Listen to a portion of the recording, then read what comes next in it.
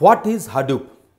So you know that nowadays we are dealing with huge amount of data on cloud, and that's why we are getting a new problem, that is the big data, and Hadoop is the solution of that problem. So Hadoop is nothing but one solution towards this big data problem, and we'll be discussing what is Hadoop into further more details. So let us go for further details. We are going to discuss what is Apache Hadoop. So Apache Hadoop is nothing but one open source framework, and Hadoop can easily handle large amount of data on a low cost simple hardware cluster. So cluster means it is collection of multiple computers, and low cost computers means here we are using the commodity nodes or commodity servers. That means the hardware cost is very low, and that's why we are going to give a low cost solution, and this Hadoop is actually providing the solution for the big data.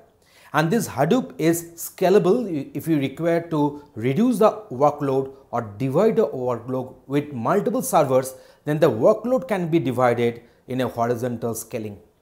So Hadoop can easily handle the large amount of data on a low cost simple hardware cluster. And Hadoop is also scalable and fault tolerant framework. Fault tolerant means if one computer goes down, if one server goes down, then another server will come into the play, and from the user's point of view, they will not feel any kind of failure there. So it is having the failure transparency. The Hadoop is not only a storage system, data can be processed using this respective framework. So data will be processed, analysis can be done here. So the Hadoop system is basically written in Java language. Hadoop is open source tool from the Apache Software Foundation, and as an open source project, we can even change the source codes of the Hadoop system. So as it is open source, also we can change the code, and most of the codes are written in Java language. Most of the Hadoop codes were written by Yahoo, IBM, Cloudera, etc. So these companies have written so many codes in Hadoop open source.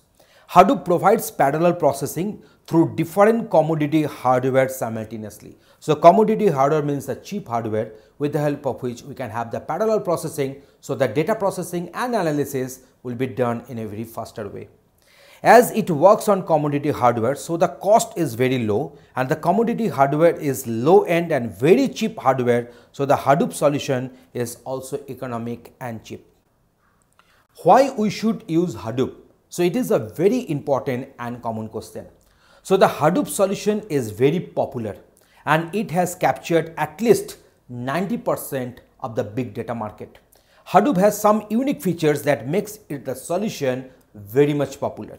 And Hadoop is scalable, as we have discussed earlier. To do the load sharing, we can go on adding other commodity servers. So that's why Hadoop is scalable in that case. So we can increase the number of commodity hardware easily.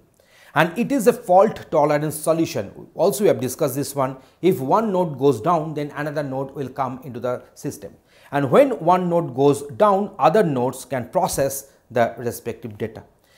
Data can be stored as a structured, unstructured and semi-structured mode. So it is more flexible in operation. We know that in case of structured data, we can represent our data in the rows and columns. So database is a good example of structured data, and the sources might be the say we are having the web logs, we are having the machine generated data, we are having the sensor data. So that is the source of the structured data. We are having the unstructured data, that means the data is not structured. As an example, you can consider a text file, a PDF, video, images sent by the respective satellites, and different machine generated data can be the unstructured data, and semi-structured data is something like to some extent structured and to some extent unstructured. As an example, we can go for XML files, JSON files and so on. So all this type of data can be stored into the Hadoop system. So in this particular video, we have discussed what is Hadoop and what are the different features. Thanks for watching this video.